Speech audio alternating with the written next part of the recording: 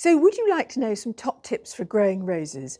Or is there a rose in your garden that's not doing too well and you'd like to know how to improve it? I'm here at the well-known rose gardens at Hever Castle with head gardener Neil Miller to find out more about choosing and growing roses in your garden. It's Alexandra here from the Middle-Sized Garden YouTube channel and blog.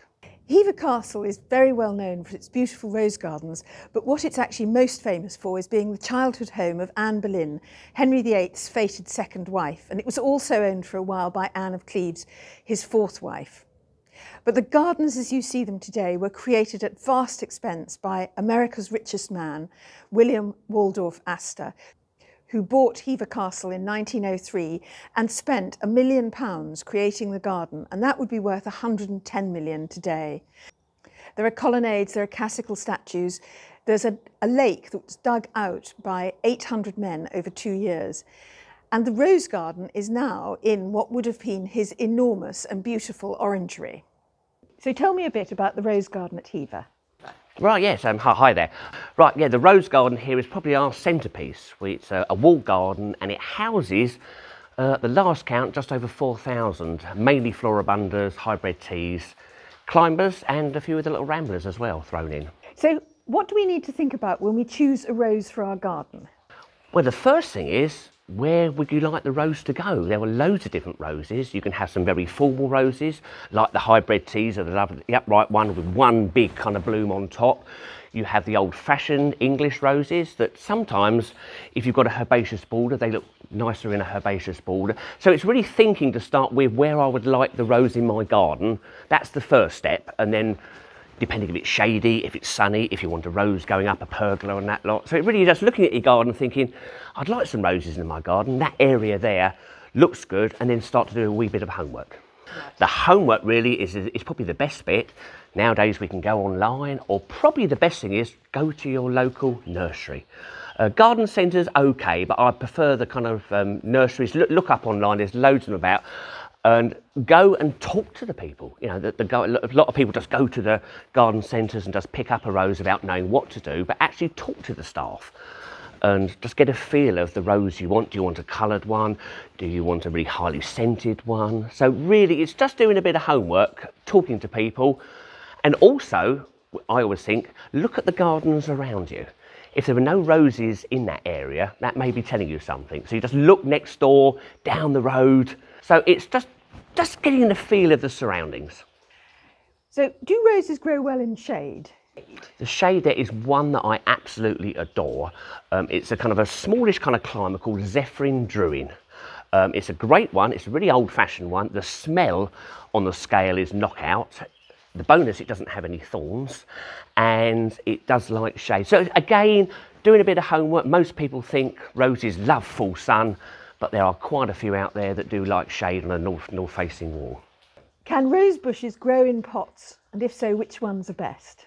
Right, yeah, roses, again, people think roses in your garden, but pots as well. A lot of people don't have large gardens, they may just have a patio, but pots. The first thing you must look out for, do get a terracotta pot. The terracotta pots breathe, the water breathes. Plastic pots, it can get very hot and the roots can actually kind of get scorched. Again, any rose in a pot, obviously you've got to be a bit sensible. You don't really want to put a climber or a rambler, but the hybrid, probably the hybrid teas and floribundas, the slightly formal ones in a pot. Make sure there's lots of organic matter in them. Again, roses are extremely hungry, and the key thing is water, water, water. But the formal ones, rather than the old-fashioned ones, which will tend to flop all over the place, but a hybrid tea or a floribunda would be perfect in a pot. One stem with one big bloom on top. That is a hybrid tea. And a floribunda, or they call it now, I think, a multi-cluster rose, is kind of one stem and then it has probably a cluster of 6 or 8 smallish flowers on that stem. I wouldn't say there's one specific one that's good for a pot. If you just do all the right housekeeping, feed, water, deadhead, you can't go wrong. Can a rose be moved? Again, this is a thing that lots, if you look in textbooks, my good, moving a rose. Yes, a rose can be moved if you've planted it in one position and you think, oh, really, it's outgrown that, but make sure you do it in the dormant season. So that means when the leaves have dropped off, so normally between November and March.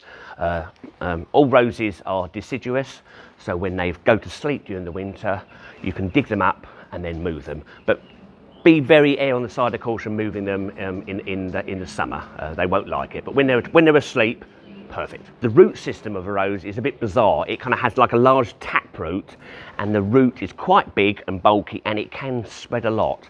So if you've got a really old rose, you need lots of the new fibrous roots for it to kind of take. So a very old rose, it may be a bit hit and miss to actually move it. Yeah.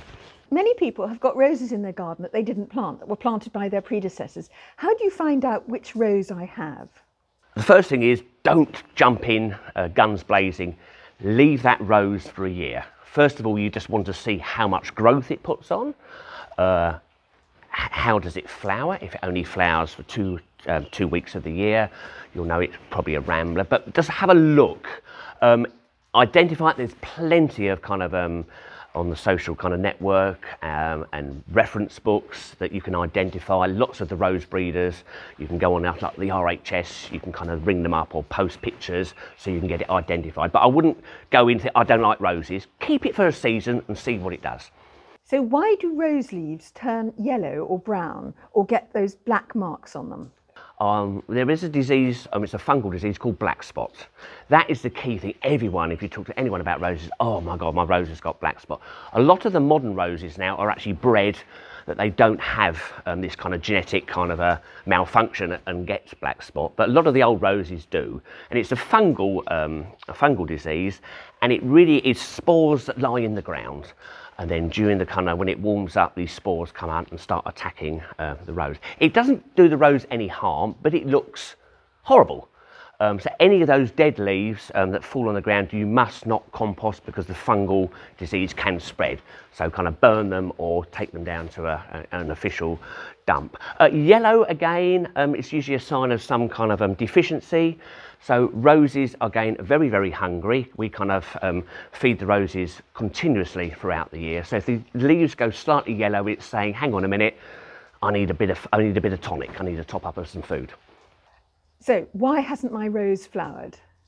First thing, you probably haven't been talking to it. It's a lot of roses, majority of the roses kind of flower on the new growth. So when you prune them, you don't prune them too late in the season, because if you start to prune them too late in the season, you're technically cutting off the buds for the growth for that year. Again, the other thing is, if you don't have, you should have flowers. A rose will actually flower in its kind of second or in its first or second year. It could just be the feeding, but majority of people that kind of ring up and say, my rose hasn't flowered, it's because they're pruning them at the wrong time. Why are the rosebuds not opening? Yeah, again, this is one thing. A lot of the roses out there, you get the buds forming and then suddenly the buds just go a bit. Sometimes there's a disease, fungal disease called mildew. Lots of the other ones, especially some of the old-fashioned English roses, they have the kind of the peony-shaped rose. When the buds start to open, if the weather becomes inclement, the water actually kind of falls into the bud. They call it kind of bud blast, and the bud technically rots before it opens. So it's just keeping an eye on it, do a bit of homework on the roses, but certain roses, if they have like the peony-shaped ones, they do tend, as the water gets into the bud, it can actually kind of flop over. Again, heat as well. We've got new fleshy buds coming in and we have a very hot spell. Those buds can actually scorch. Here, it doesn't happen a lot, but if it does happen, cut them off and obviously the new shoots will come and hopefully you'll get some more blooms. So I wouldn't worry too much about that. Which plants go best with roses? Our rose garden here is very kind of contemporary. It's very formal, so we just have roses, roses and roses. But we have our herbaceous border. So lots of herbaceous plants you can kind of plant around them. Some people plant companion planting because obviously roses do get pests and diseases. Kind of pot marigolds, various things like that, even lavender you can underplant. But you just got to look at the rose, see how high it grows, and then anything really will grow around the base of it. But you just got to look at the height. You don't want kind of something taken away. To me, the rose is the show person. That's the formal side, and then you can just have a carpet of anything low growing underneath it. So how should I feed my roses? If I explain what we do here at Hever, we kind of, once we've done the pruning, at the beginning of the season, we give the roses it's a granular feed. You can get it from most garden centres and nurseries. It's just called rose feed. You sprinkle it on, and that gives the rose a real big boost. We just kind of put it round the circle, not so it doesn't touch the rose, and then the rain, and we just water it and it leaches into the soil. We also then put a slow release fertiliser. So you can get them from garden centres. It looks like little hundreds and thousands. That's sprinkled on the bed, and those nutrients will then break down, and that will feed the rose between 3 and 6 months. And then another feed of the high energy. In about July, August, once the roses have had their first flush, they kind of calm down a bit, just to give them another boost till the end of the year. So how do you deal with aphids on your roses?